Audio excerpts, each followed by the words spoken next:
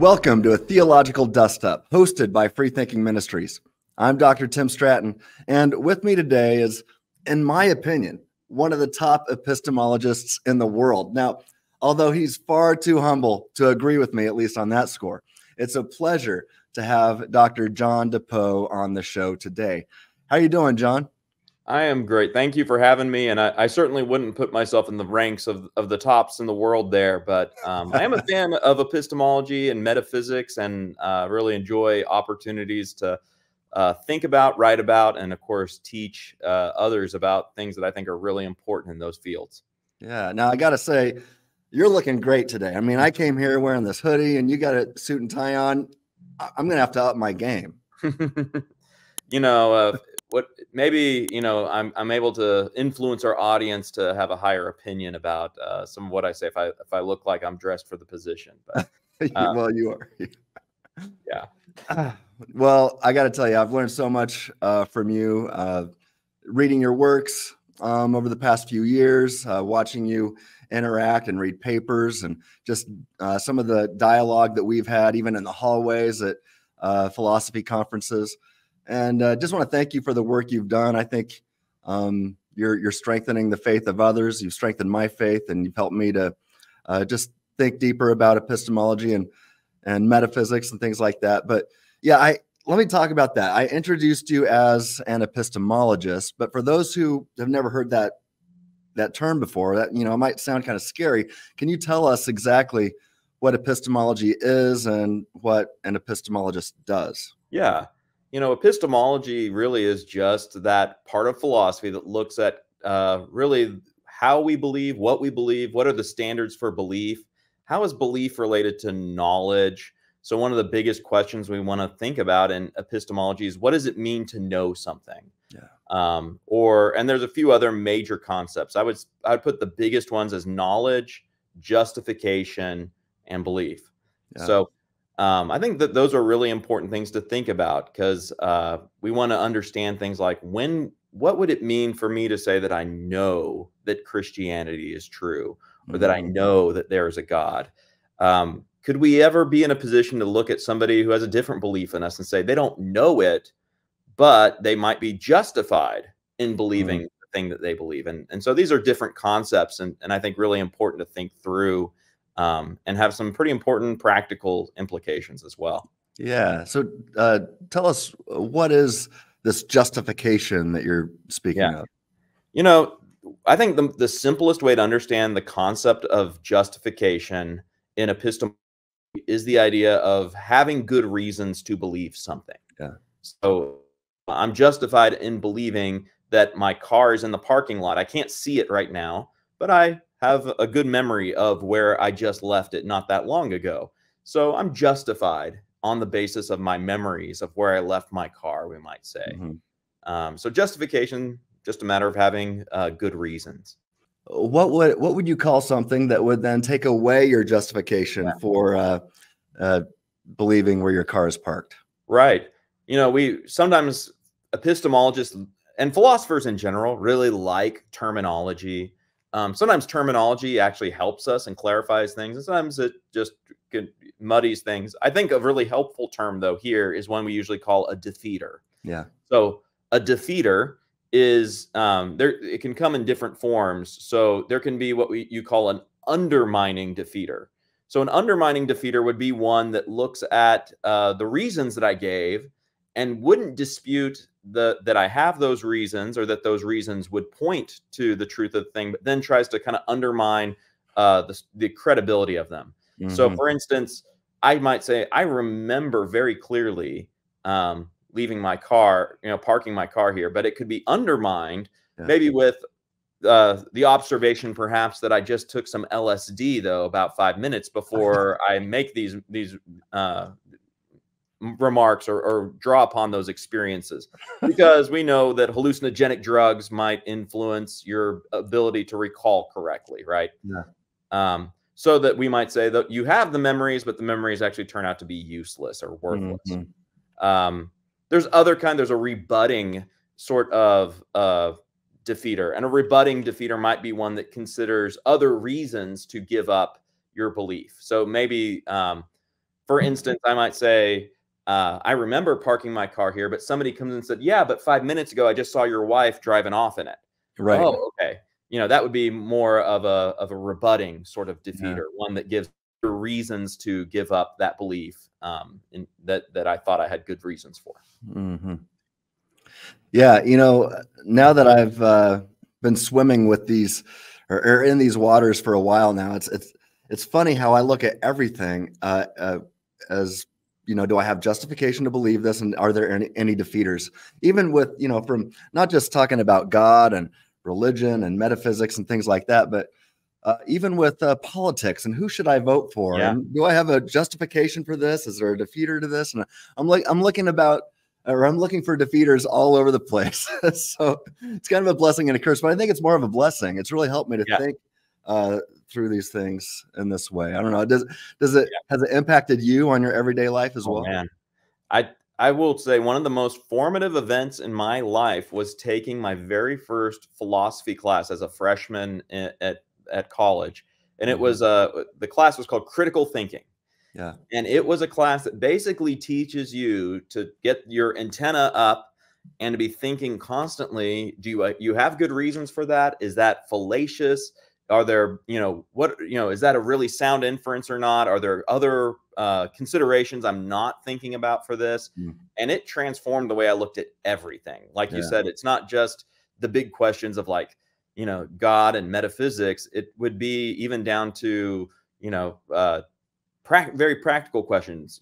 Before I was married, am I, does she really like me? Or should I, is it really worth my time to spend my money in these ways? Right. Is this the better political candidate, or is it that candidate? There are so many ways we're constantly having to make decisions. Should I invest my money like this, or should I invest it in that? So being a careful thinker is very, something that will pay off dividends in life. But I think that so one of the things that I think about is philosophy. A lot of times people say, what's the benefit and the use of that? What's the point in learning logic and the point in critical thinking and even doing these high levels of metaphysics? I'm never going to use my debate on universals versus nominalism ever in my life. And that may be true, although I think that you might be surprised when these things actually do become relevant. But I would say that every day of my life, I'm using my mind to think carefully and critically, and I have sharpened my mind on the hardest debates which philosophy puts before it. So the study of philosophy, in a lot of ways, is like, it's like CrossFit for the mind. That I love it. When you go to the gym and you do all these absurd exercises, I mean, what are you training for, dude? Are you really think you're going to need to do that particular move or use those particular muscles in that way? Probably not in most of our lives. But the training is there to make your body fit for whatever task is at hand. And that is what I think is at least part of my story of, in my experience, what philosophy has done. It has sharpened my mind in a way that makes me prepared to think about any subject, not just the ones in philosophy. So a little plug there for philosophy in general, but I think that really is the value in it for sure. Well, philosophy is CrossFit for the mind. I love it. I love it. Well, okay, so we've talked about justification and belief a little bit. So let's talk about knowledge. Do you like the 3-word definition of knowledge? What do you think about justified true belief? Yeah. This is the classic view of knowledge. Many would say it goes back to Plato in his dialogue Theaetetus. Some Plato scholars kind of raise their hands and are like, I don't think that's exactly what Plato's saying. There's a historical question, but clearly, there is this tradition that knowledge is a matter of justified true belief. I do think that knowledge is a kind of justified true belief. So what would I say there? So one is that those are sort of a necessary condition for knowing something is, one, you have to believe it, right? It's hard to say that you have knowledge of something if you lack the belief, so that seems a pretty obvious and a pretty minimal commitment there. Second one is we think that it needs to be true.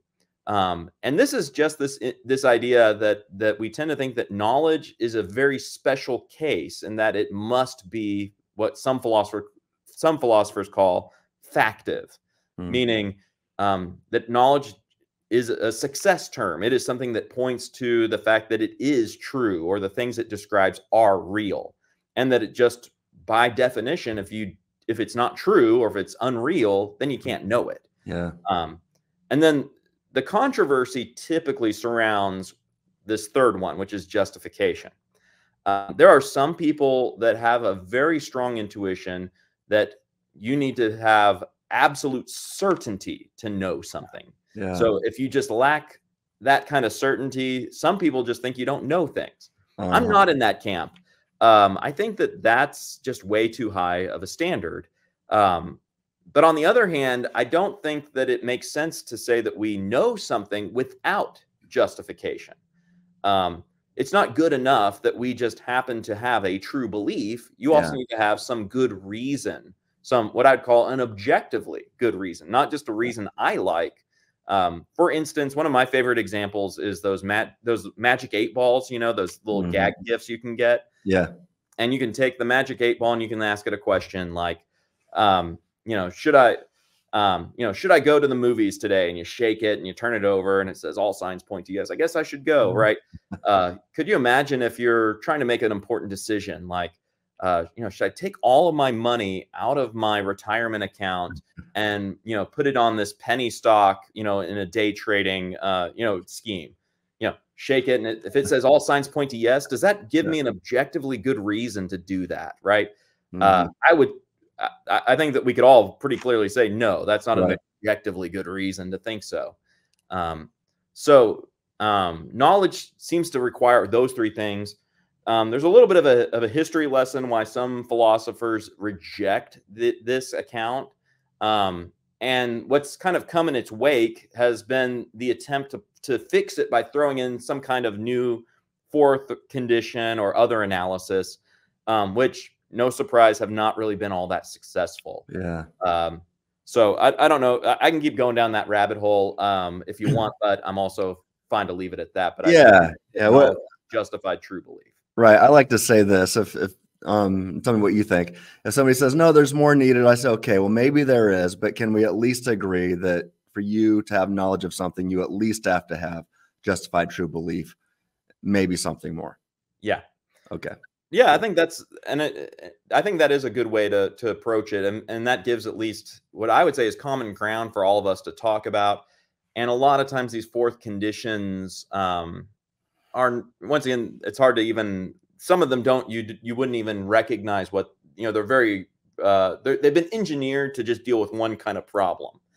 So generally speaking, it's the justified true belief that we all agree on. So this is all going to set up really what we're going to talk about today. And we're going to talk about justification and defeaters quite a bit. And so just to set this up a little bit more, like I said earlier, I've been looking up to you, learning from you for the past few years. In fact, you co-authored a book with Tyler McNabb, maybe some others. God, what was it? Something on epistemology. I can't think of it off the top of my head. Debating Christian Religious Epistemology. There you go. There you go. Read the whole thing, loved it, but I'll never forget just this one term that you used. You wrote something about it being a passive cog, and that just hit me so much, and I took it and I've used it ever since, and made many people mad. Good. I definitely, when I was writing it, was feeling the same kind of force of where, what I think we're going to be talking about later today, which is that, there's one approach to, in fact, historically, this has been called a naturalized approach to epistemology. It's this attempt to almost look at the human person as just like a machine, or a human person just as if it's like this, this thing in nature that doesn't do anything. It's acted upon and reacts. And that's all it does. And so part of what I was even getting at in that little line I had in there, where I was criticizing somebody's view who I thought has that kind of approach, is that it really doesn't look at the fact that we really are agents of knowledge. We are rational beings, and that there's a kind of active element behind that, that I think is missed a lot of times. Oh, amen to that. The So difference yeah, I think between that there's an agency to our activity in being reasoners. Yeah, I like that. The difference between being active and passive, and we are going to get into that. And so much of that has been driving me over the years. You know, when the free thinking argument, when I was first developing that, when that was still in its infancy, you know, I realized that this is a metaphysical argument that's inextricably linked with epistemology, which makes it a pretty powerful argument if it passes. And I thought, okay, you're a guy that focuses on metaphysics as an epistemologist.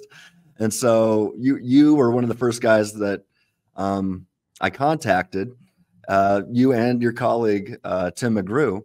And you both really encouraged me, told me that you thought the free thinking argument was sound and encouraged me to keep moving forward with it. So I have been moving forward with it. And, you know, and that's led to a project that you and I are working on together now. But before I get to your version of the free thinking argument, which I really love your version, maybe you want to call it I'm going to call it a version of the free thinking argument, because I think it might be the best one I've seen yet.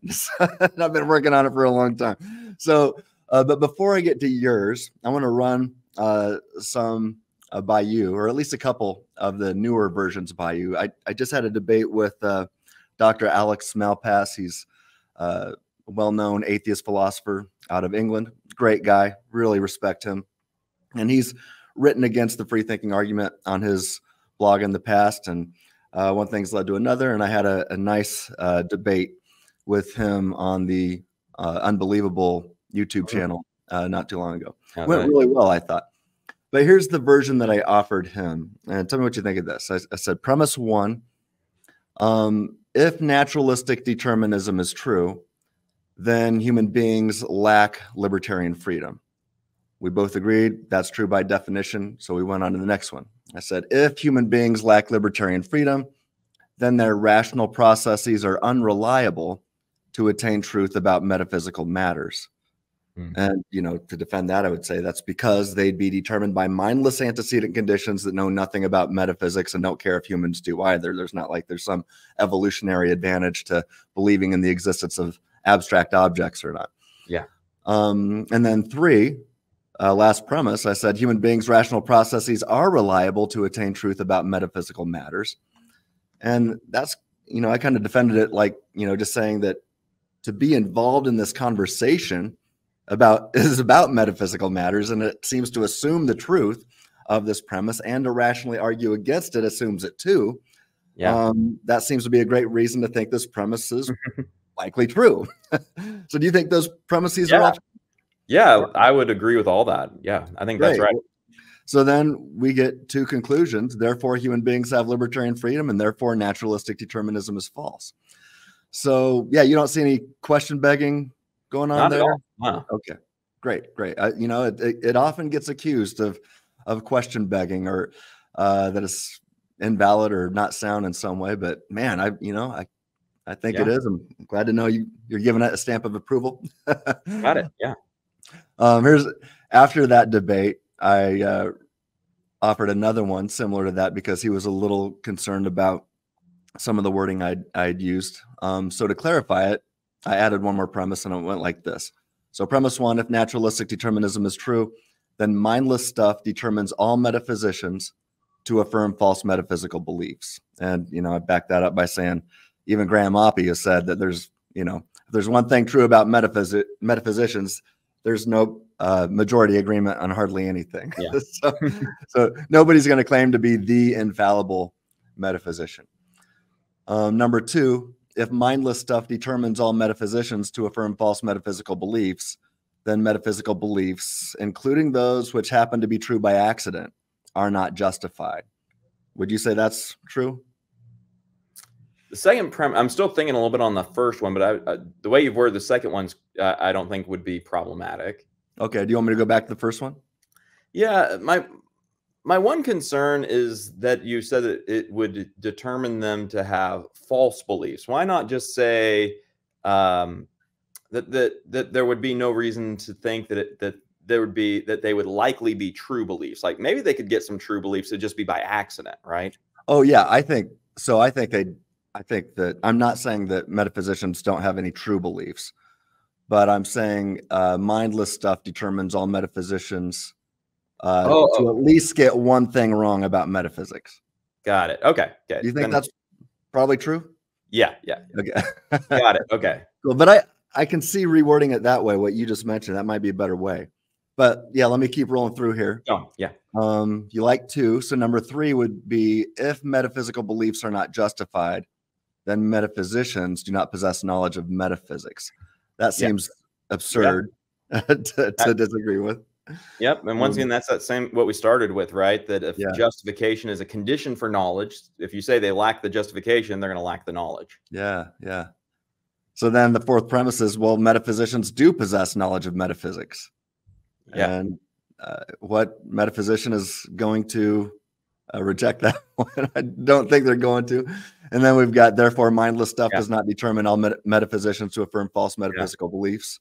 And then, therefore, naturalistic determinism is false. So, yeah, you know, that's the gist. There's a bunch of different wordings that I've offered out there. And often what I find is detractors most of the time don't want to deal with the big ideas that are driving each premise, but they want to nitpick on words. And so I'm like, okay, fine, I can reword this for you. And until the big ideas are dealt with, I think these kind of arguments are going to remain.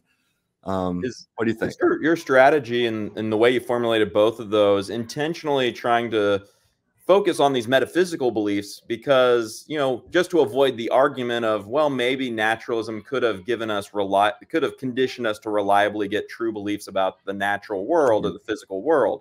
So, okay, let's just set that whole issue aside and let's just talk exclusively about metaphysics, where there would seem to be no possible way for a naturalistic evolutionary explanation of how we could have cognitive faculties oriented to know those kinds of truths. Yeah, that's exactly right. I wanted to bracket that. Let's discuss, because what are we doing right now? We're talking about metaphysics. What makes it possible to do what we're doing right here?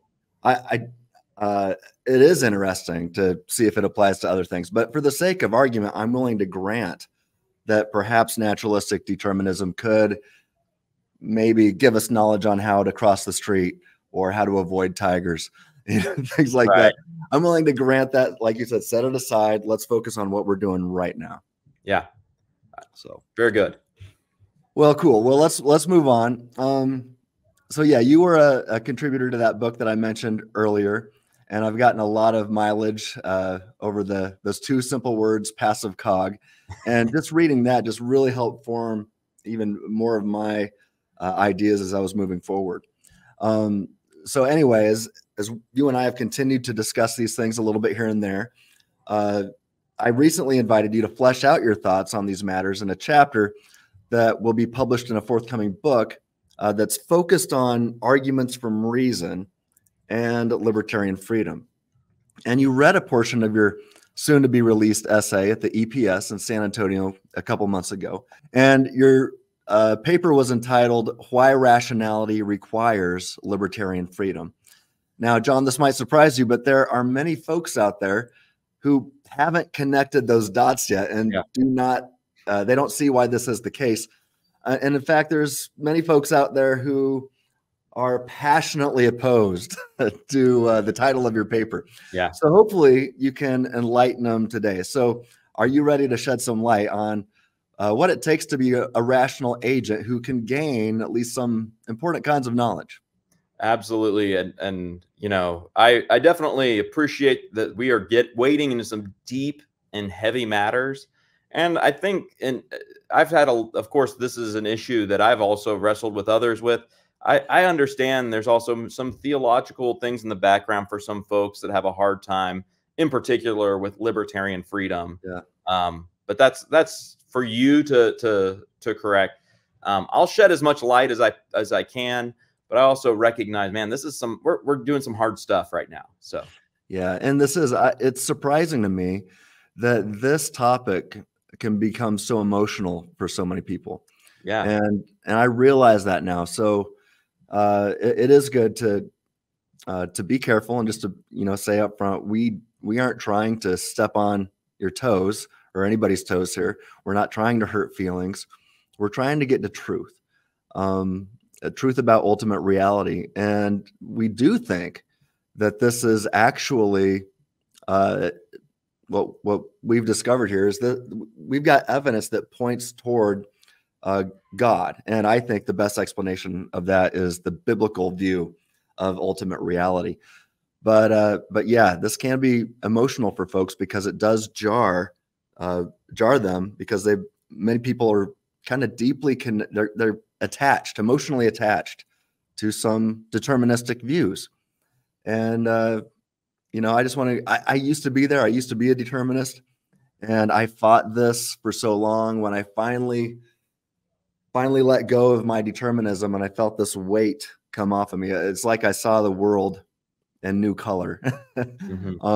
And I felt like it's improved my walk with God as well. But anyway, this is related, and we're going to try to be careful as we move forward. Yeah. So, all right. Well, one thing I loved about your essay. I've read it probably 3 or 4 times now, and then I heard you give a speech on it at EPS.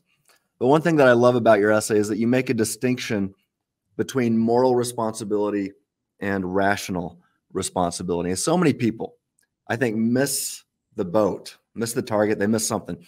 They get bogged down with the idea that moral responsibility might be or could be compatible with determinism, when really I think that's an important question.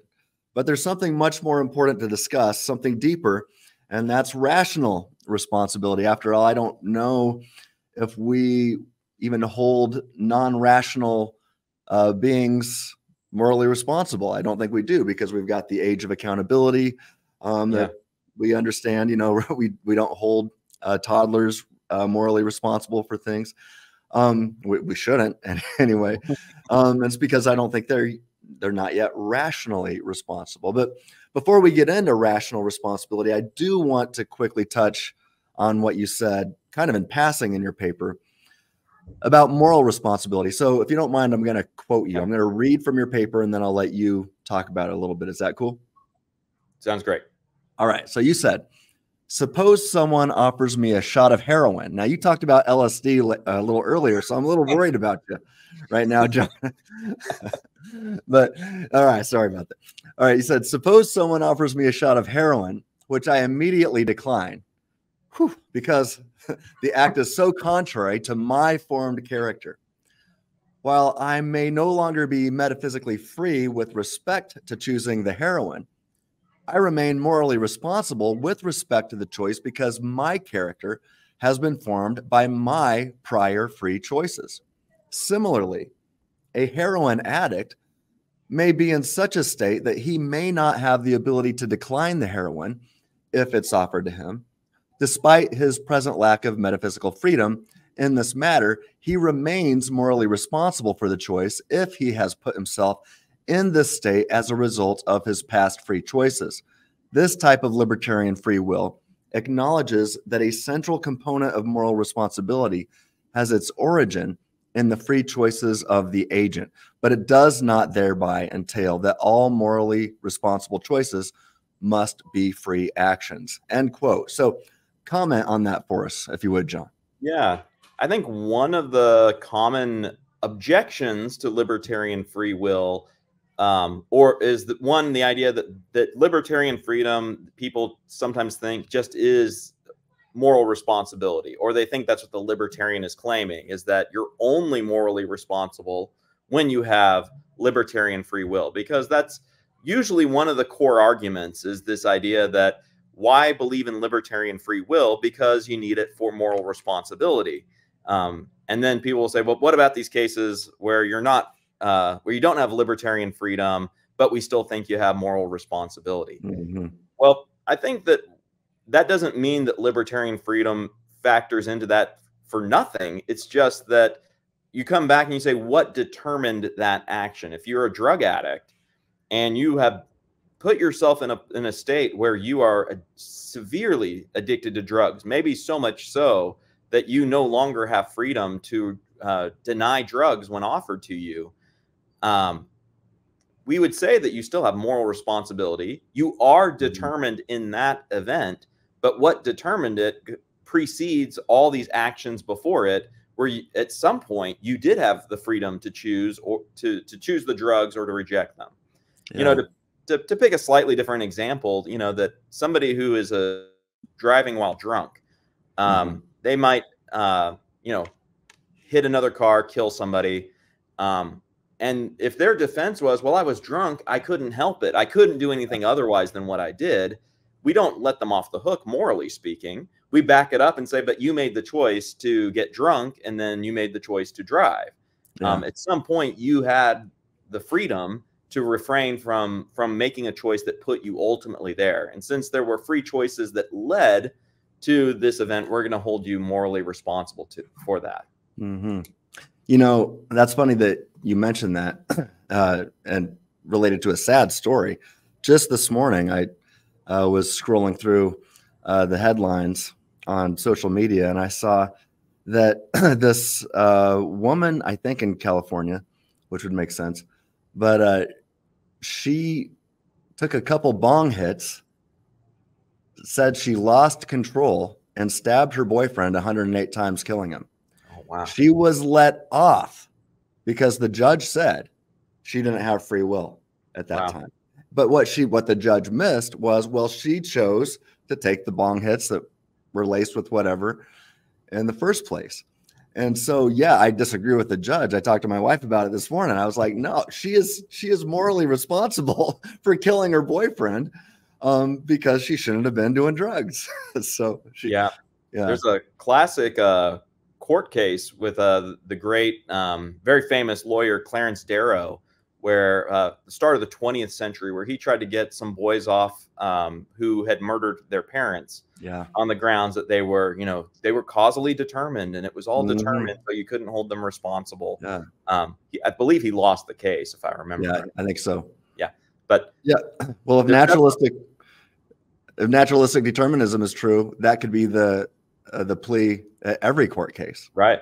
So that, you know, in one sense, and Darrow was an atheist and all of that. I mean, like, he may have just been working out the worldview of what would happen if that was in fact the case. If naturalistic determinism is true, then in a sense, you know, we're all like these boys who, you know, he was pointing to how they were abused and their parents, you know, did all these terrible things to them and raised them poorly and all these things. So, you know, they couldn't have done otherwise. Well, in a sense, if a naturalistic worldview is correct, that's true of all of us.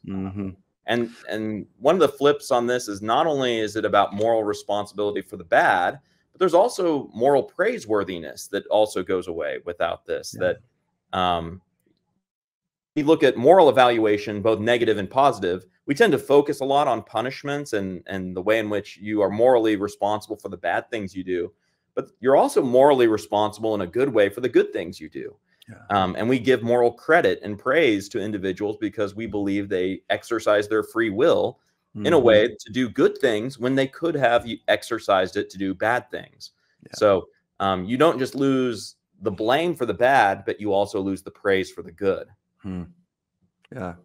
Well said. Okay, so let's talk about something you mentioned, like at a certain moment, you're determined, say, by your character, to say no to the heroin or say no to the drugs when it's offered to you. But that's because along the way, you've made a bunch of libertarian free will choices that have formed your character in such a way that you are now determined to say no to the drugs. So would we call these self-forming actions? Yeah, that's right. And that's following a philosopher named Robert Kane at the University of Texas, who writes a lot about this. And he's really just stealing it from Aristotle. Well, that's good to know. Yeah. And, you know, and I think this can apply to love as well. I don't believe in love at first sight, but with my wife, I believe that she and I both really chose to put ourselves in situations where we would, I think, rather quickly grow in love with each other. And, you know, I've had one philosopher one time tell me that you never choose whether to love somebody. You just find yourself loving them. And I said, well, let me think. My son, he's my stepson. He was 2 years old when I first met him, and he scared me to death. Did I love him? Did I just find myself loving him? No, but I put myself in a position where I grew to love him more than I didn't think it was possible. Yeah. And so I think there was self-forming actions along the way that lead to love, that lead to us saying no to drugs, and whatever the case might be. Would you agree with that? Absolutely. And I think that this is part of in the Christian life in particular, I think that we're actually called to cultivate a life to build within ourselves a love for the things of God, a desire for his law. When you read through like Psalm 119, man, there's so much of that that's like how much I love the law of the Lord. And it's like, sometimes when I read that, I think I don't love the law of the Lord like I see in here. And so what I take that to mean is I need to, invest more into developing and cultivating these affections. Just a shout out to one of our Reformed friends, Jonathan Edwards. I think that's one thing that he definitely gets right, is this idea that part of a life of sanctification is making, I would put it in terms of saying we are making the choice every day with the Lord's help. We are choosing, we're making choices that form us more and more to have a holy character and to have the affections for the spiritual disciplines of prayer and Bible study and worship. And that as a new Christian, if you encounter these things and you hear people talking about how much they just love these things, and you're like, I don't love these things, they're kind of boring, or I don't find them at all interesting. The answer isn't like to say, well, I tried it, I guess it doesn't work. It's to say, I need to work on that. And over time, through my continuing to choose these things, to learn to love them. A very common way that we talk about this is like an acquired taste. That it's similar. It's not the exact same thing, but an acquired taste, you can acquire poor taste and you can acquire good taste. I knew a guy who worked a night shift as a security guard, and the only coffee that they had was this like terrible coffee that came out of a vending machine. And this was years ago. I think even what you can get today is way better.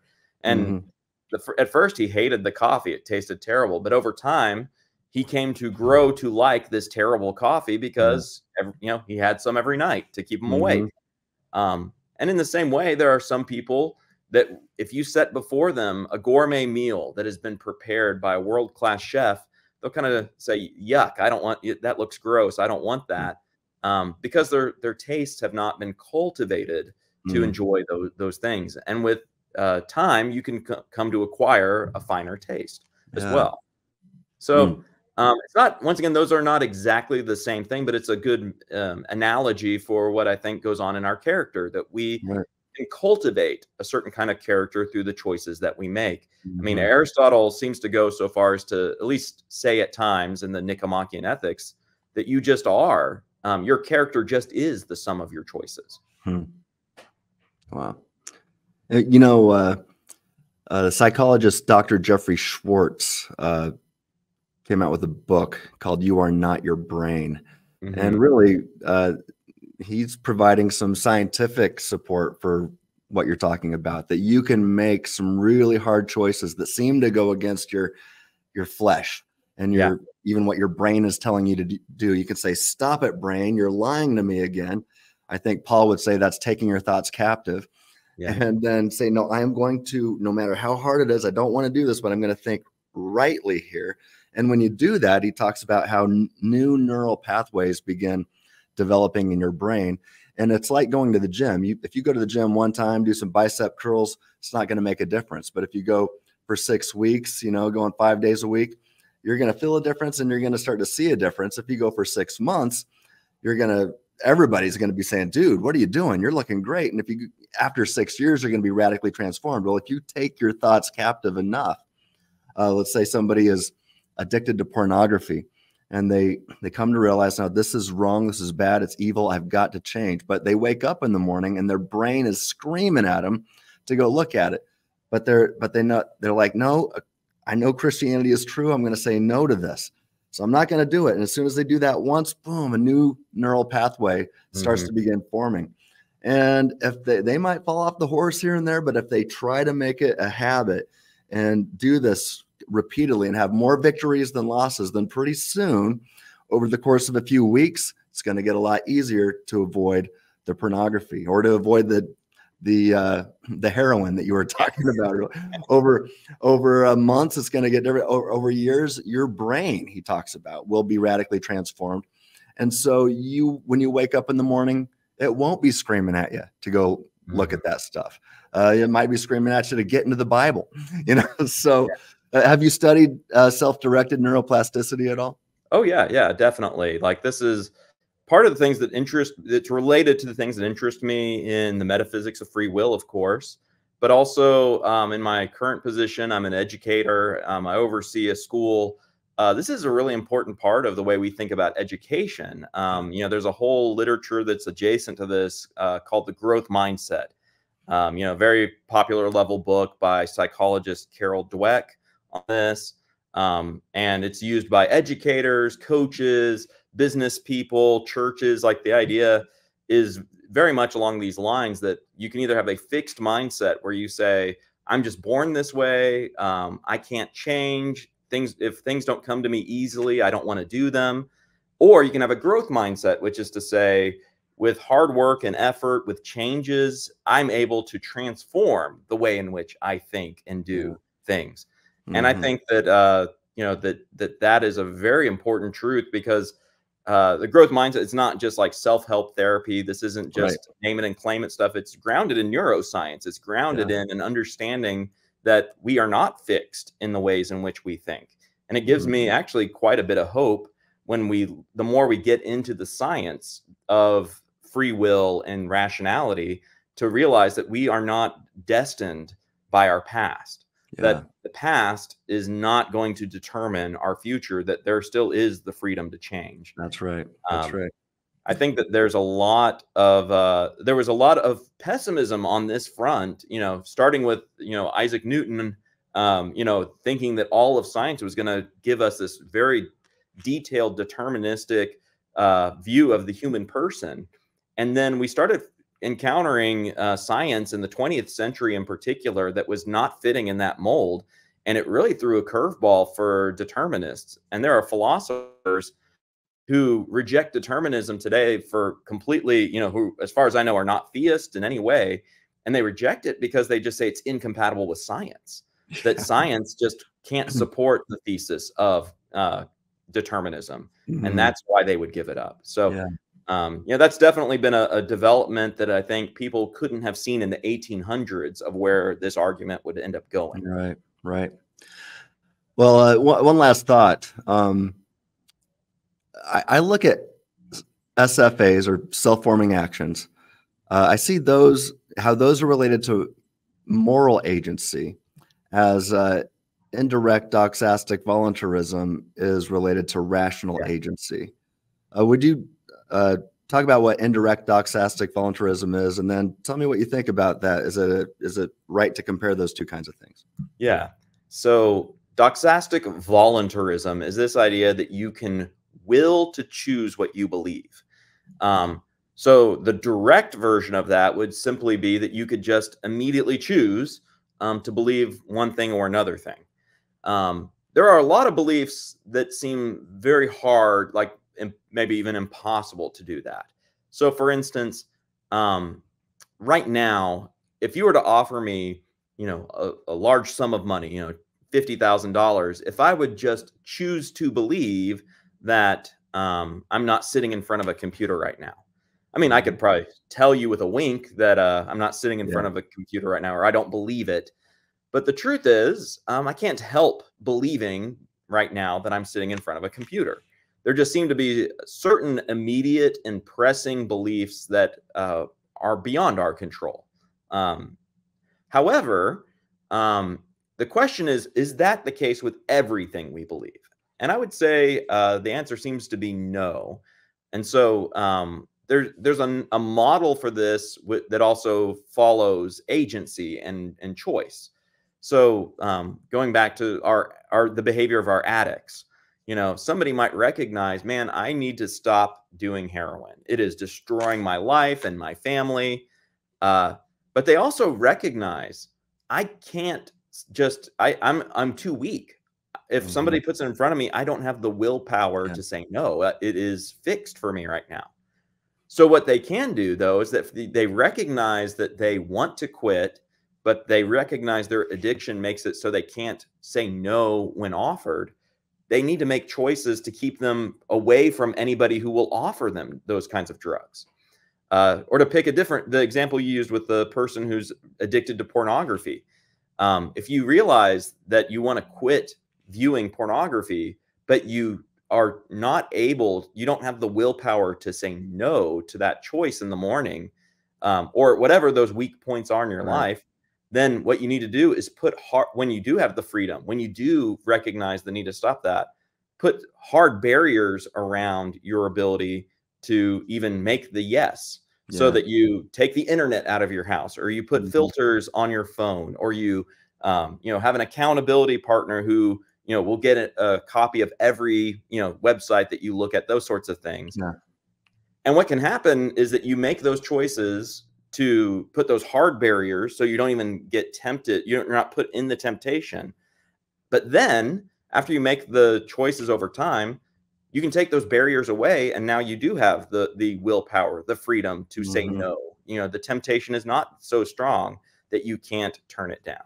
So, yeah, John, what I love about this is not only is this fun academic exercises that scholars can think about, but it really has real world implications at a practical level. We take it down from the ivory towers and take it to the streets and see it transform lives when people get this.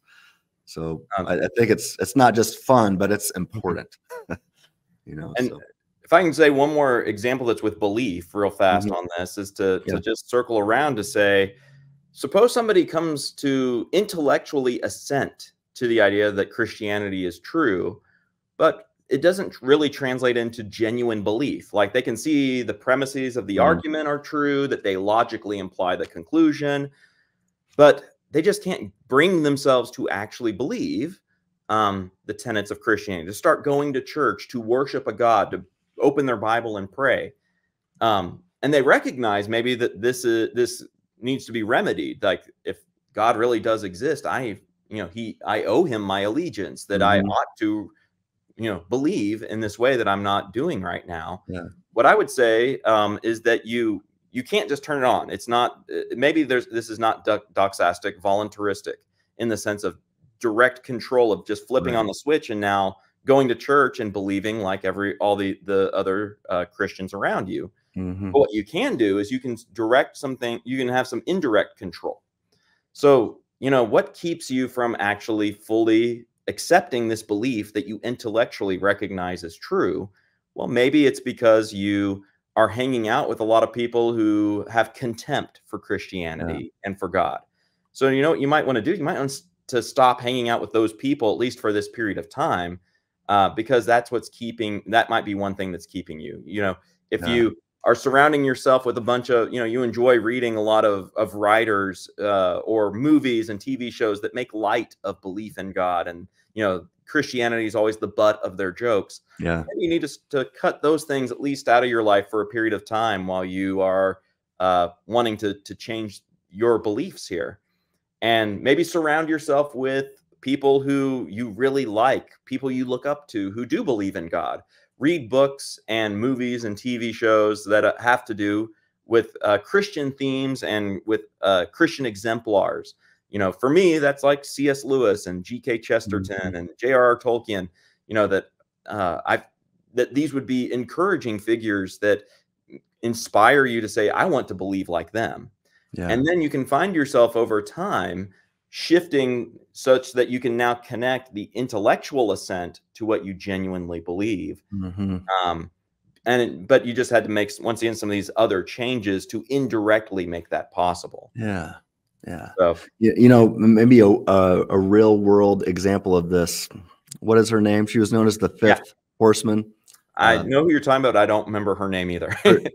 Bayana Percy Ali or something like that. I probably butchered her name. But I mean, she was very influential in advancing atheism over the past couple decades.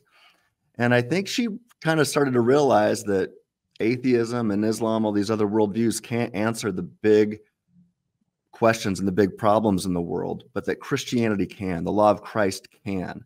And I don't, there's a lot of debate out there if she really believes Christianity is true right now.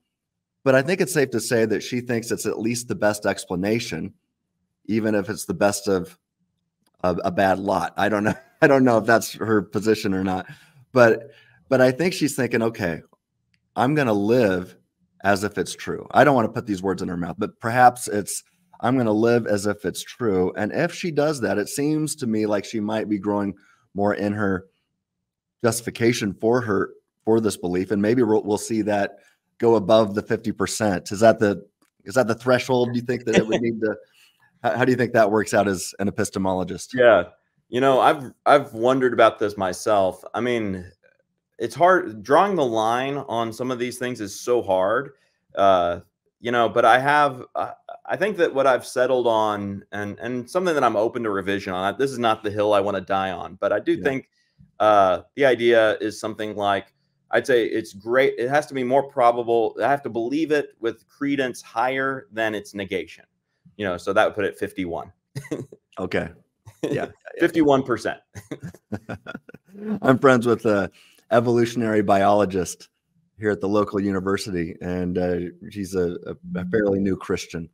She used to teach atheism in her classes, and she's come to see that Christianity is true. But she tells me to this day, Tim, I believe Christianity is true with 51% certainty, and that's enough for me to put my faith in it. Yeah. So I'll take it. Yeah. Yeah. And I would say it's probably grown since then. Yeah.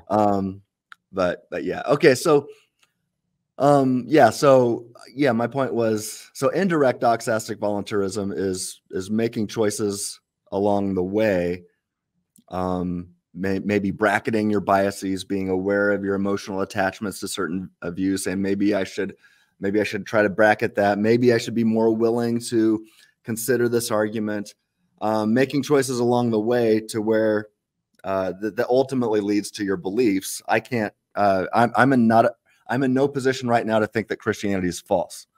I can't do it. Right? I sincerely believe it's true. So if somebody says, "Hey, for 1 minute, if you can really believe that Christianity is false for 1 minute, I'll give you $1 billion." Well, not only do I not want to, I can't. Right. I mean, even if I wanted to, maybe something that's less important. If I was a Bigfoot. Yeah, the existence of Bigfoot. I don't know if you're a Bigfoot believer, but if you're not a believer, right, or if there's an elephant in the room with me right now, I can't do that. But if you said, Tim, there is an elephant in the room, are you willing to at least consider my argument? And now maybe there is an elephant in the room, but if I'm like, I'm not going to listen to you, you don't know what you're talking about, then it seems like I'm responsible for not considering your argument. And then if I get trampled by the elephant, well, that's on me. I didn't consider your argument. Is that a decent way to describe indirect doxastic voluntarism, or what would you add to it?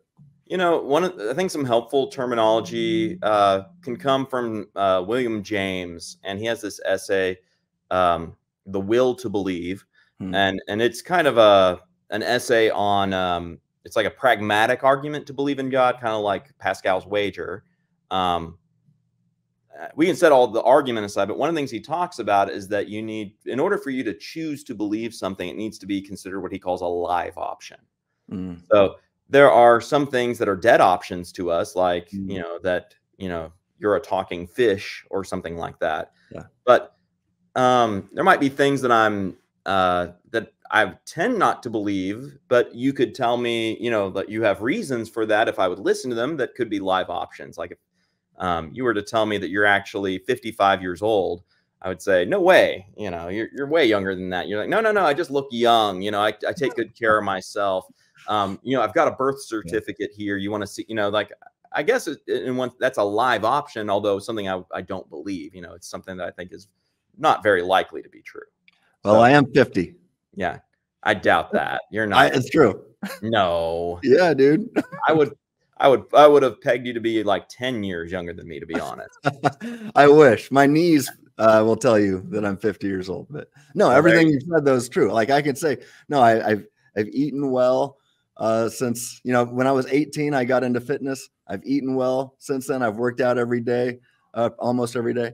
And I've just tried to take care of myself. And plus I shave my head so you can't see how far back my receding hairline is. So I do look a lot younger than 50, but I promise you I am 50 years old.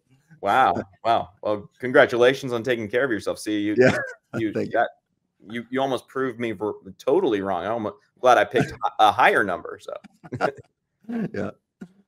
So now, anything else you'd like to add on indirect doxastic voluntarism before we get to your argument? No, I think that gets the idea. Just once again, that you can, you know, we know that there are things that we might even want to believe. Let me give one. Maybe I'll say one more thing, which is that. Yeah, go ahead, please. Consider like more of a personal example. Like there's somebody at your work or somebody in your life that you want to believe that they have like some kind of good or noble cause. Like maybe they're constantly doing things that make your life difficult. And one interpretation of that could just be, you know, maybe what you've always thought is this person's just a total jerk and they're out to get me. But then one day, like their friend or a common friend between the two of you says, you know, I know you think this about so-and-so, but they actually mean good. And you might not be able to turn once again to believe that, but maybe you get to this place where you say, you know, maybe I have been judgmental. I want to put myself into a position where I could see a different side of this person, where I don't just always think everything they do has this negative, nasty motive behind it. Wow. And so once again, maybe it's important for us to be able to say, recognize I can't do that right now, but for me to put myself in that position, I need to start treating this person differently and doing some different things in my own life that open me up to that possibility. Wow. Again, this is not just an academic exercise, but that has pastoral weight to it. Just so good to hear that. All right. Well, let's discuss what is required now to be a rational agent. Let me read you your summary that you wrote in your paper about your argument from rational agency, and then I'll let you comment. So you said, quote, the argument from rational agency roughly goes like this. Supposing that libertarian free will is false, then everything that one believes is ultimately due to the laws of nature and events in the remote past. The laws of nature and events in the remote past are beyond the control and responsibility of any individual. So no one ultimately has any control or responsibility for anything that he believes. But a necessary condition for rational agency is that a person is in control and responsible for his beliefs. After all, if a person's beliefs are entirely determined by factors outside of his responsible control, then everything he believes is ultimately due to the circumstances and events out of his control. Therefore, without libertarian freedom, there is no rational agency, end quote. Now, John, you offer a footnote in your paper noting many others who have advanced similar arguments, and thank you for the shout out. You put me and JP Moreland in there, our paper. But I really love how you phrased it here. Love it. And really want to advance this. So I want to give the formal argument here pretty soon, but quickly talk about the big ideas that you're advancing here.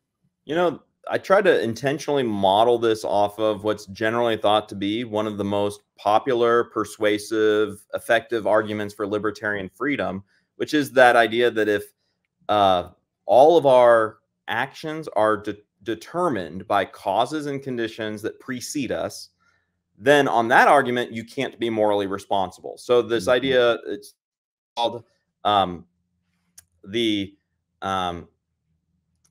Van Inwagen's argument, and now I'm dropping that name. You got the transfer of powerlessness principle. Is that what you're talking about? No. It's just called the consequence argument. Oh, yeah, right. So the consequence argument is just this idea that in the moral realm, that if causes and conditions that precede it precede all of your actions, determine all of your actions, then you have no control over what you do, and therefore you can't be morally responsible for it. I've tried to mirror that in the rational realm, that if all of the causes and conditions that precede us are actually what determine what we believe, then we get no rational credit for anything we do, because all it did is it just passed through us, but we didn't actually do anything. So we don't deserve, we can't really call ourselves the rational agents of those things. Right. We were just the machinery, the hardware it ran through.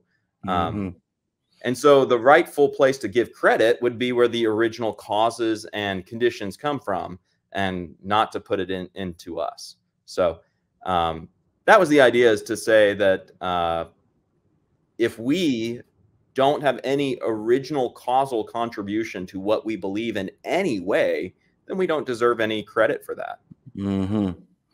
Yeah, and if I remember correctly, you do cite N-Wagon's consequence argument in your paper, don't you? That's right. In the paper, I intentionally kind of model it that way. There's a setup where I give Van Inwagen, kind of even summarize his argument in a very quick way first, and then go into this one second. Yep. All right. So then you help us out. I love premises and deductive arguments. And so you list this out for us, and let me read it here. You say, premise 1, rational agency requires that the agent is ultimately responsible for what he believes. 2, if libertarian free will does not exist, then everything that one believes is ultimately due to the laws of nature and events in the remote past.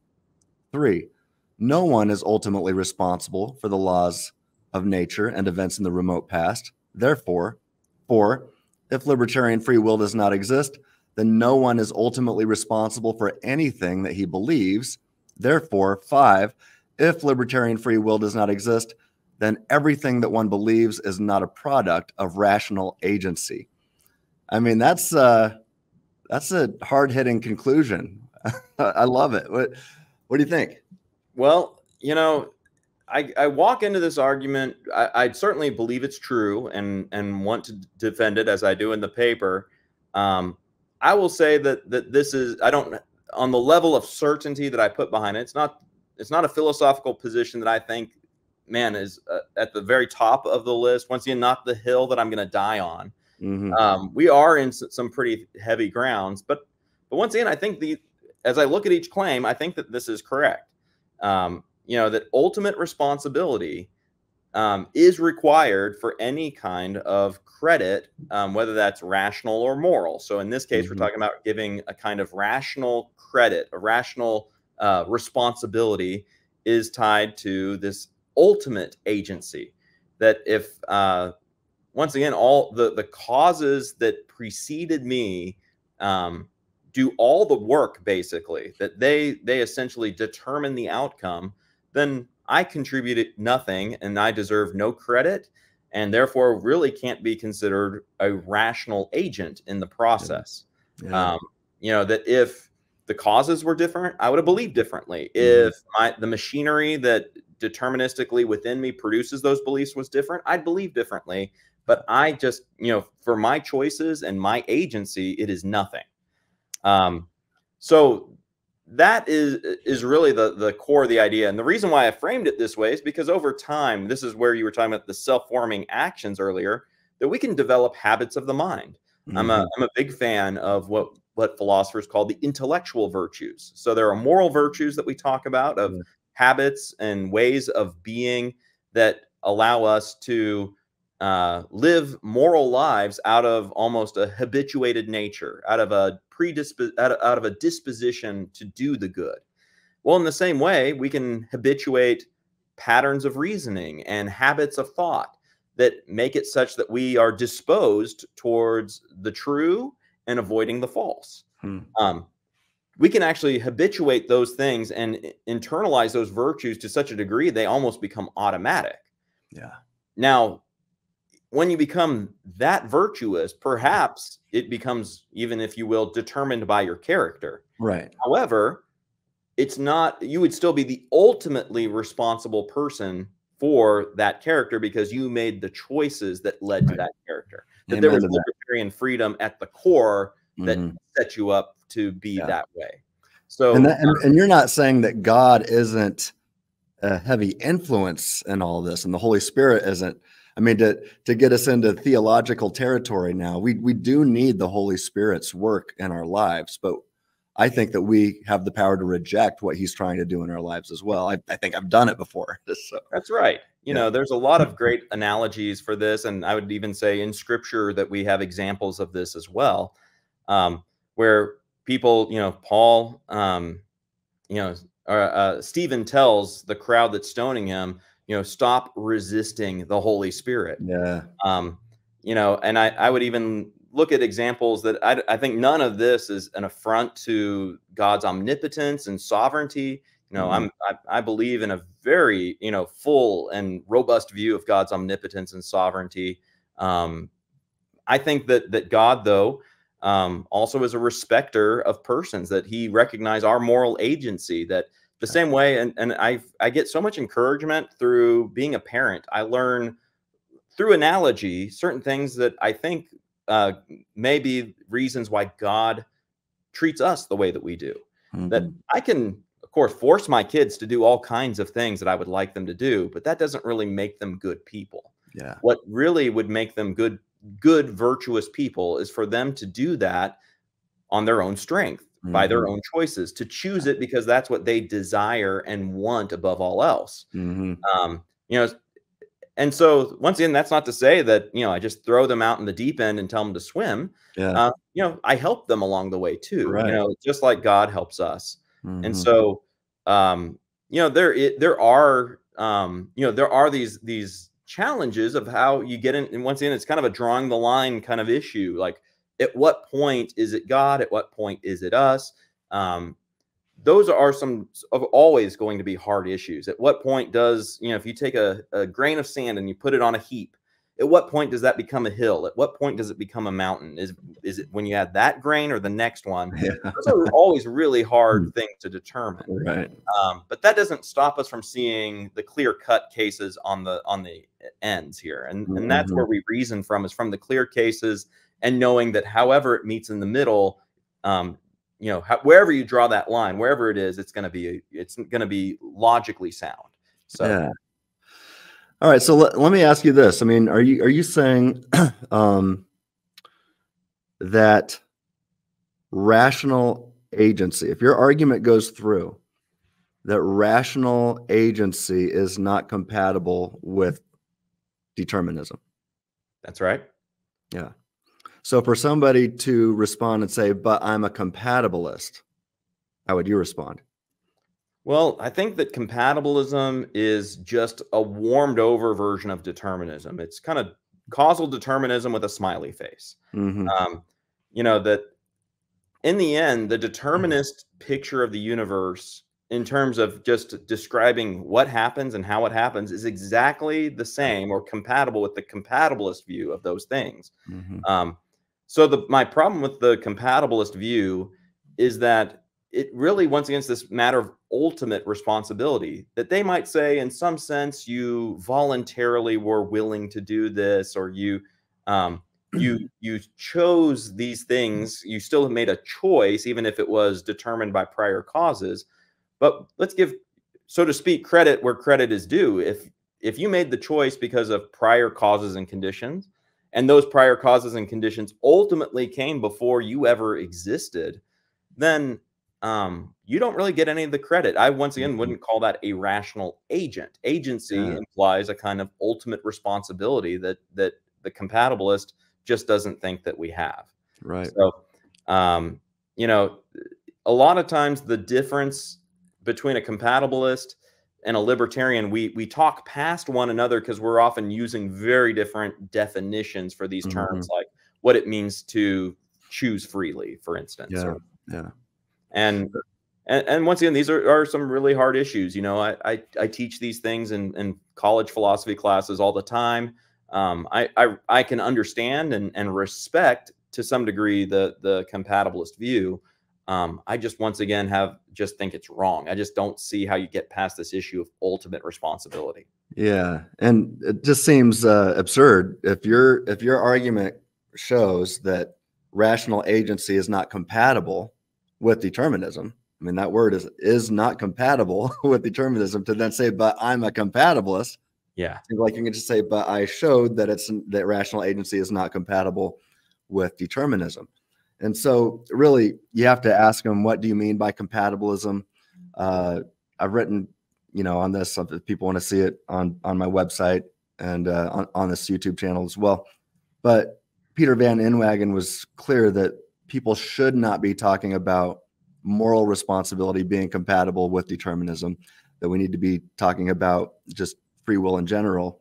But that has seeped into the literature now. So many people have talked about moral responsibility being compatible with determinism. So typically, now, if somebody asks me to define compatibilism, I'll say it's the thesis that some kind of freedom and or moral responsibility is compatible with determinism.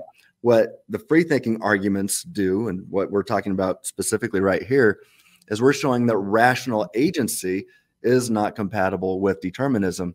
And so to say, yeah, but I think some kind of free will and moral responsibility is compatible with determinism just misses the mark altogether. You're talking about rational agency. Yeah.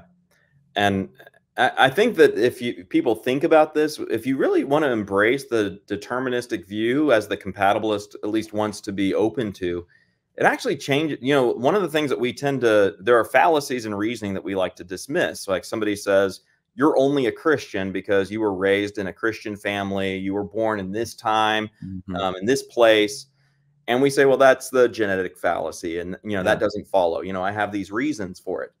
But actually, if you think about this, if determinism were true, that starts to get some teeth. Because actually, if we just all said it's a matter of fact that causal determinism is true about human nature and about what we believe, then we would have to say everything we believe actually is kind of an accident of when and where we were born. And that gets us into some really difficult things to deal with, because then you have to start asking yourself, wait a minute, even the objection, I only know this objection about the when and where I was born objection based on when and where I was born. I just happen to, be born in this time, in this place. So everything, even the objection, starts to undermine itself, and it takes you down an ugly, one of these terrible skeptical rabbit holes that it's hard to get out of. In fact, you may not be able to get out of it unless you jettison the original starting point. All right. So let me read you another section of your paper. I feel weird reading your paper to you. But you said, of course, recognizing that everything that one believes is not a product of one's own rational agency would include one's belief that libertarian freedom is false. It would also include the belief that I don't hold any beliefs based on my rational agency. After all, once one recognizes that the vast causal chain of events that precedes someone's life causally explains what one believes, the justification of all his beliefs is called into question. Thus, the one who denies libertarian free will appears to be in the awkward position of denying his own rational agency. Add some comments on what you just said there. Well, this is what's great about these kind of free thinking arguments, these arguments from reason.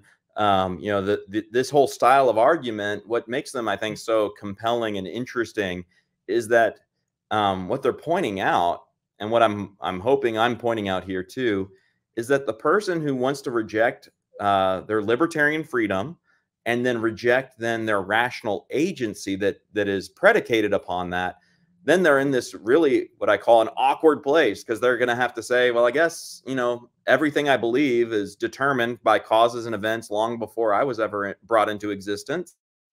And including, I guess, this objection, my belief that libertarian freedom is not true. So I guess I can't trust anything, not just, I'm not just rejecting libertarian freedom. I'm also simultaneously kind of rejecting really everything. It calls into question everything, even the calling into question itself. Right. That's right. I think William Lane Craig has called this a sense of vertigo sets in once you start affirming determinism and thinking of all of its implications. All right. I had a whole bunch of objections I wanted to throw your way. but think for the sake of time, I'm just going to give you a couple. Okay. So here's a couple common ones. Somebody might say, well, causal determinism is required for rational agency. Mhm. How would you respond? You know, there's a little bit of intuition that goes with this. Like this is not entirely off base, right? Because, you know, if you look at certain kinds of inferences, they seem deterministic in nature, like 2 + 3 = 5. That, you know, what, you want to introduce freedom into that equation? Mm-hmm. You know, like that seems like that's only going to throw you off. So but what's once again missing here is the idea of this ultimate responsibility that we're not talking. Once again, this is why I don't think that it's a matter of exercising libertarian free will with every single rational judgment. Yeah. Hopefully, we have habituated certain ways of thinking and inferences such that we no longer have to choose to make them. That they are so deeply ingrained into our character from our previous choices that it's just a matter of almost, it's an automatic way of thinking, right? Yeah. So what I would say is that for us to preserve the agency of the rational act is for us, therefore, to affirm that in these early stages of learning, we did have some role in freely affirming them, in choosing to go down those paths, in recognizing them by our own free will. So the problem with this objection is it almost looks at models of the way in which we are rational thinkers as mature thinkers and makes that the model for all stages. And I would say that that's one of the problems with that. All right, John. So here's another objection that might be raised. Somebody might say, well, causal determinism is consistent with rational agency. How would you respond? Yeah, so this would be a softer kind of approach. Remember, the earlier one is like this idea that it's required, like causal determinism is absolutely necessary for rational agency. So on this one, they might point to some examples, you know, something that's really popular today. You know, we're all wrestling with like AI. And so they might say, look, here's something that we could plausibly say doesn't have libertarian freedom, but it certainly seems to have, or at least to model rational thought. And if it doesn't do it now, maybe it'll do it in the next couple, you know, iterations of the technology, right? That doesn't seem, for most people on the surface, like that's crazy, right? So you might say, look, here's an example of something that is causally determined, but yet still exhibits rationality. To pick another example, I mean, is just once again that you could imagine people that are so well studied in a subject. I think in the paper I talk about a math student like this. They are so deeply knowledgeable about what they are studying in math that they can actually give the correct answer to any math question given to them almost immediately. Wow. And let's even just say they're just such a jazzed up student over math. If somebody asks them a math question, they can't even refrain from answering. They have to, you know, they're just compelled to answer. Would I dare say these are like irrational entities? And so what I would want to come back to is thinking about not just the rational side, but the agent side. Yeah. So in the case of the AI, it might be able to simulate or model rationality. It would not itself, I think, be a rational agent unless it has what I don't think. I mean, this is a whole different conversation for other reasons that we've talked about, but I just don't think that AI is capable of having libertarian freedom. So I would say to the extent it is, so they'd say, well, then how is it so successful? What makes it look so rational? Well, it's because we've modeled it off of our own rationality, perhaps, or we have fed it enough examples of rational agency from human thinkers that it models its own inferences off of those sorts of patterns. So it gets its rationality, so to speak, it borrows it from rational agents that are used as its kind of the template for it. And the same thing for math. For this math student, I would come back to what we said about self-forming actions.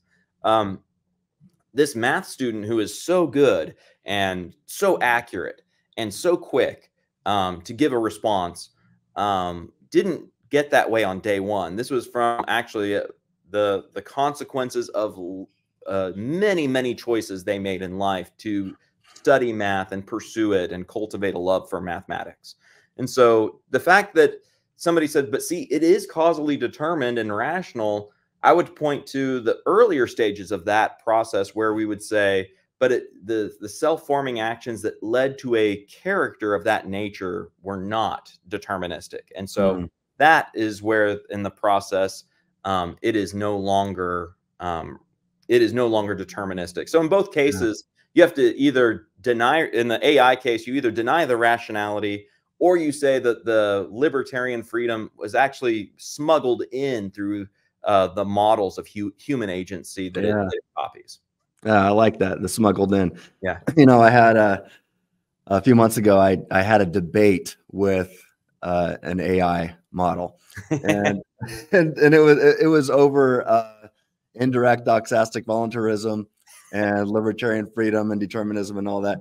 And it was amazing. The computer, the AI, right off the bat said, no, if determinism is true, nobody has the power to engage in indirect doxastic voluntarism. And I was like, oh, great. So do you, do you have this power? And it's like, no. But then as we talked, it eventually pretty much conceded that humans could have it. So there is a big difference in the way that humans can think and be responsible for our beliefs versus what AI turns out, so to speak.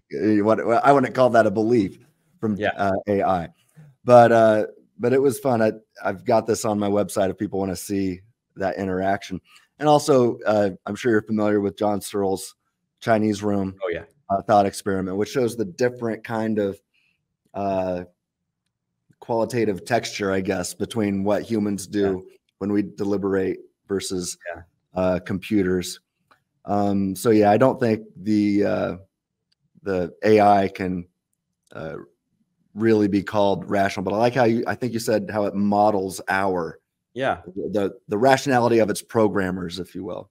Yeah, and Searle doesn't, I don't agree with everything that Searle has said in philosophy by any stretch, but when it comes to this AI issue, I think he's made some really good points. And one of these has to do with the difference between semantics and syntax, and that computers operate purely off of syntactical operations, whereas the way we reason actually really involves a kind of semantics, the understanding of the meanings of what we are thinking about and reasoning. And so once again, I think that gives us a kind of interior look into our own reasoning that makes us different than just mere machines, just causally determined processors of information. Right. Yep. All right. Well, let me start to wrap this up by reading one more part of your essay. All right. And get your comments on that. You said, and I love this part because this is I quote Lewis on this quite a bit, and I was so happy to see that you're doing this too. I was like, yeah, we're on the same page here. But you said reasoning is not something that is done to agents, nor is it something that happens to rational agents. The act of reasoning is something that rational agents do. C.S. Lewis put it this way: it is not an object that knocks against us, nor even a sensation which we feel. Reasoning doesn't happen to us. We do it. Epistemic justification, you say, is more than being caused to have true beliefs or to instantiate epistemic practices that reliably produce true outputs. Epistemic justification is an activity of rational agency. The agent is animating the act of reasoning. Thus, any causal analysis of human rationality that renders humans as completely passive actors in the reasoning process misses an important aspect of reasoning that is known firsthand to rational agents. It is this active component of rational agency that is missing from views that attempt to affirm rational agency without libertarian freedom. End quote. And amen to that. Take it away, John. Well, I think that one of the reasons that I'm a libertarian is from this idea that I think that I have some basis for this reflecting on my own experience. I'm an epistemologist who grounds all of our knowledge and justification in direct acquaintance. Now, I don't think that we have just this absolute. I understand that there are debates here, so I'm not throwing this down as a knockdown argument.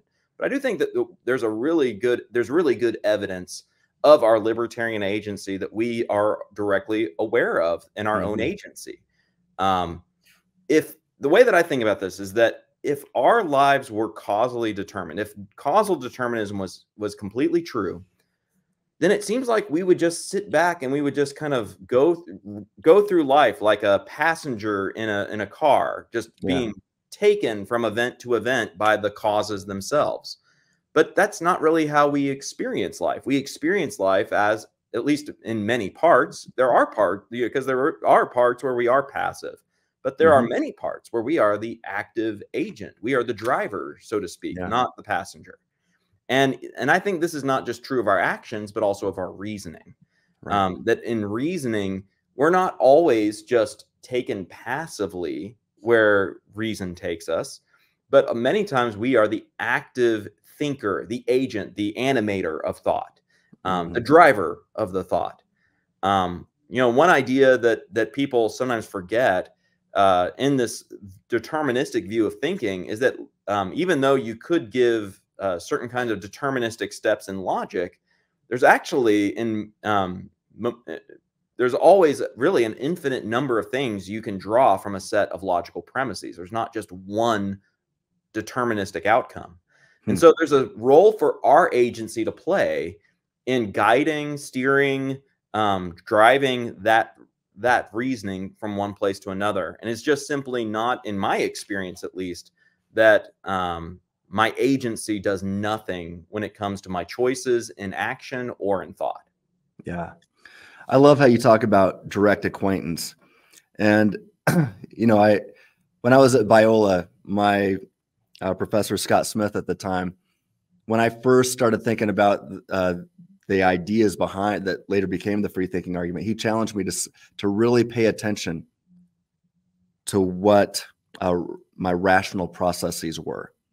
He said, I don't know if you've ever done this, but take a look inside and pay attention to what you're doing. And I started realizing, there's a whole bunch of thoughts that I'm not in control of. A lot of times when I start singing a song, like, where did that come from? I haven't heard, there's something that fired in my brain, and I heard the song in my mind and started singing it. And then I couldn't get it out of my head for the next week or something, and then there's, just let's bring it back down to real life ministry.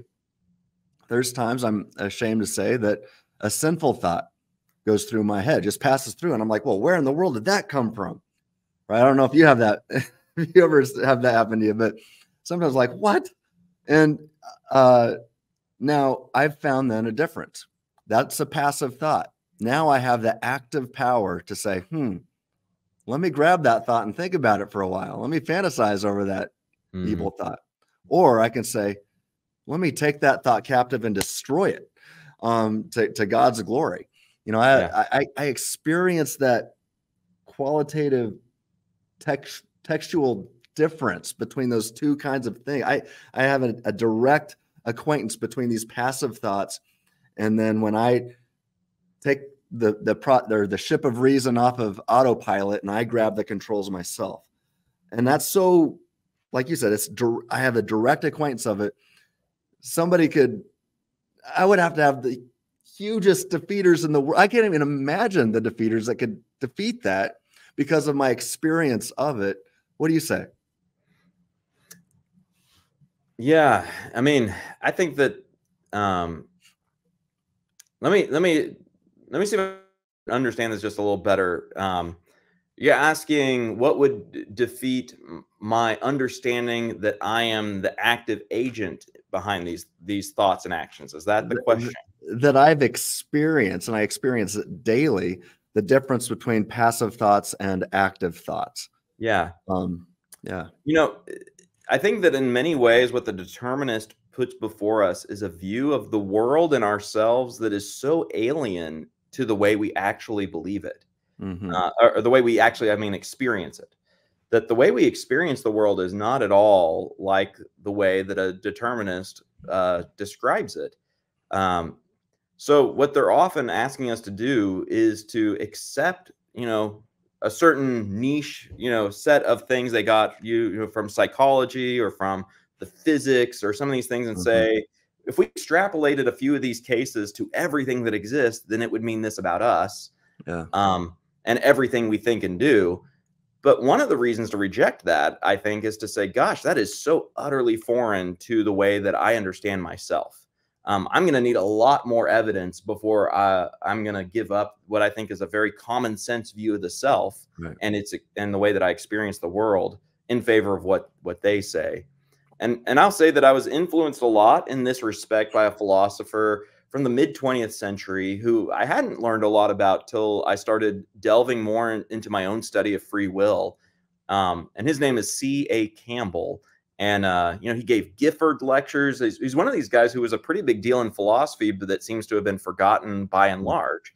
But he focuses a lot on this idea that one of the reasons to believe in free will has to do with a reasonable assessment of what we experience as the agents who make the choices, as what it's like to be the ones who make free choices gives us reason to believe that they exist.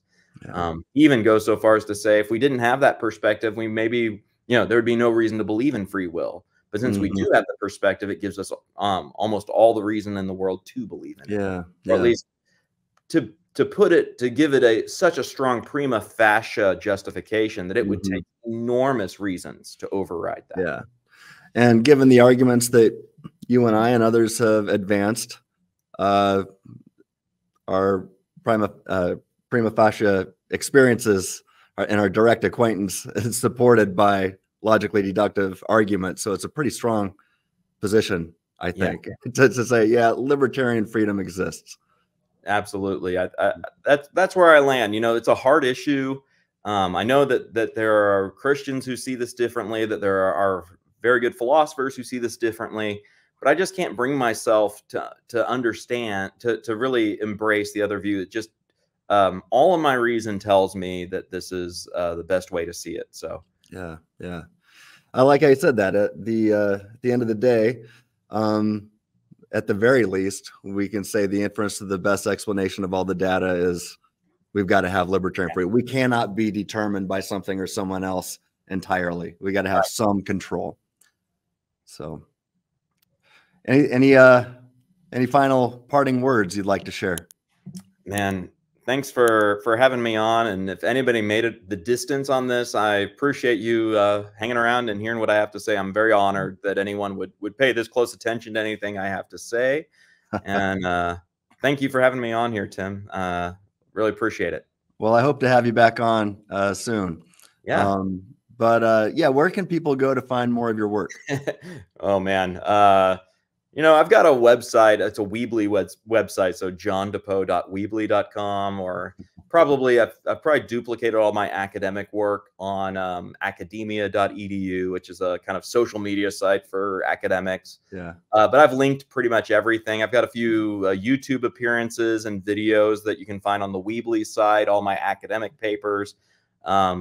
Or get the book, The Debating Christian Religious Epistemology. That would be the sort of easiest thing for people to purchase or to get their hands on if they're looking for something like that. And my interaction with the other guys, I think it's I'm very proud of that. But it's all that's all epistemology, not a lot of free will.